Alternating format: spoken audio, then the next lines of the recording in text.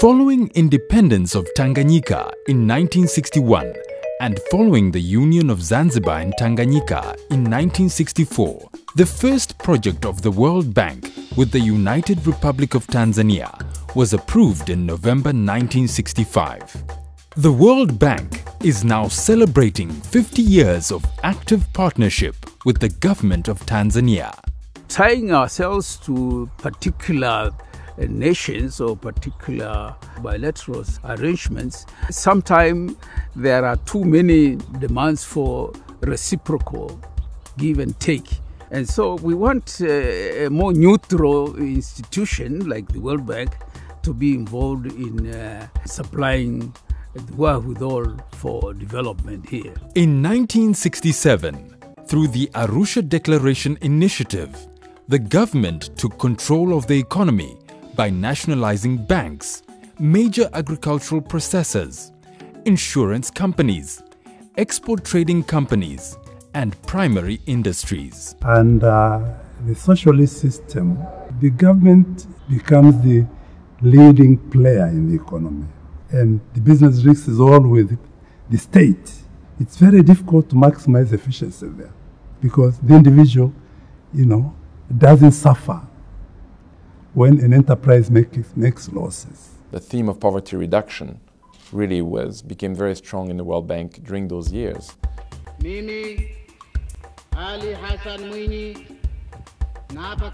On November 5th, 1985, Honorable Ali Hassan Mwinyi became the second president of the United Republic of Tanzania. At that time, Tanzania was facing an economic crisis. At that time, we had around 400 parastatal organizations, and they were all making losses. I thought the first step to be taken is to liberalize our economy. It was a partnership, as I understand, between a group of World Bank staff and a team of Tanzanians, university professors and students who came together as a team and who started advising the government on this agenda of reforms. The mid to late 80s, Tanzania was well into implementing some of these harsh programs, supported by a Mwinyi government that was really keen to engage and keen to adopt the recommendations of the Bretton Woods institutions, and some stabilization started happening even during the Mwinyi years, liberalization, privatization. Mimi, Benjamin William Mkapa. When President Mkapa came in 1995, the focus then became about institutionalizing the reforms, putting more structure into the reformed economy, but also a big focus on the macro, having stable macroeconomic policies and stable fiscal management. In April 2000, the World Bank Group's International Development Association, IDA, and the International Monetary Fund, IMF, agreed to support a comprehensive debt reduction package for Tanzania under the Enhanced Heavily Indebted Poor Countries HEPIC initiative. I feel satisfied that we put state finances on a sound basis, so much so that our partners from the World Bank to bilaterals felt that we were entitled to debt relief. From the year 2000, we decided that every Zanzibari had to be given the opportunity to go to school. The financing part of it was a bit difficult for the government to sustain.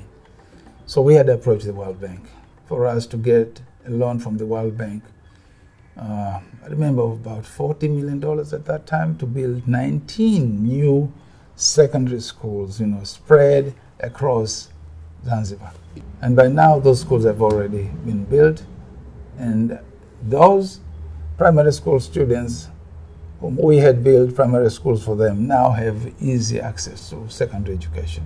I visited Malawi, and President Muluzi took me around to the countryside. And he had a system there of what he called the Social Action Fund. And I liked it very much. What did it do? It said people themselves must determine what is development for them. What are the needs so that they can feel that they are developing. Once they have established that, then they must be prepared to say how much will they be able to summon in terms of financial as well as physical energy to realize this goal. Once they have done that, then they can come to government and say, this is as far as we can do. Can government help us? And the government can then look to the World Bank or to bilaterals and say, this is a good program for community development and transformation. Help us with this one. So that is how we started the Tanzania Social Action Fund, TASAF. And now they're even going to the level of the poorest, I mean in the sense of real poverty, in the village itself. Nashukuru sana hii TASAF imenisaidia kiasi kidogo. Kulikuwa na mtihani, niliuguliwa mtoto. Nilimpata matatizo, nikaenda mpaka KCMC. Ndo nimelipa hayo madeni nilikuwa nadaiwa. Ingine naye tukalipia mtoto yuko darasa la 5 na mwingine yuko chekechea. Tulikuwa na maisha magumu sana. Sasa hivi kwa kutupatia hizi pasenti, kwa kweli tuna unafuu. Nimejiunga na CTF, nikanunua na mtama. Manake nilikuwa na kidogo chakula kidogo. Mimi Jakaya Mrisho Kikwete na hapa kwamba nitatenda kazi zangu za urais wa Jamhuri ya Muungano wa Tanzania. The World Bank has been there in almost in all sectors. If you go in education, the World Bank has been there supporting us. In agriculture, in the roads infrastructure, in the railway sector, where the World Bank has been a key support of our development endeavors. In the power sector, and in the water sector, the tourism sector. Between 2005 and 2015, I think we had a portfolio of about 4.4 billion. And fortunately, the money has been spent well. In 2009, World Bank financed $44 million for the extension of the Abeid Aman Karume Airport runway from 2,560 meters to 3,022 meters in Zanzibar. The existing apron was 21,000 square meters. And under this project, we have constructed 49,000 square meters. So we have a total of 70,000 now. For the taxway, before it was 3 taxway, and now we have 6 taxways.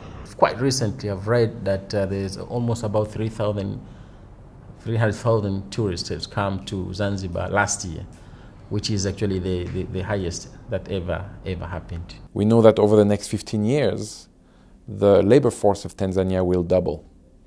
And we'll need to have more than 20 million jobs created over the next 15 years.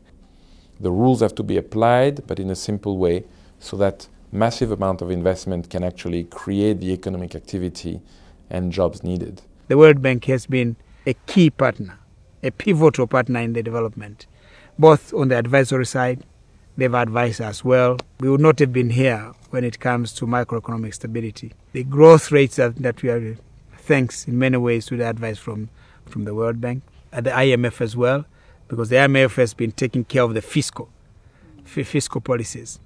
So when we combine the monetary and fiscal policies and the other macroeconomic policies, we are at this stage thanks to the partnership that we have had with the World Bank, the IMF, and many of our development partners. My humble appeal to the bank, as we celebrate 50 years at a time when I'm leaving office, they'll continue to work with the next administration and the many administrations that are going to come.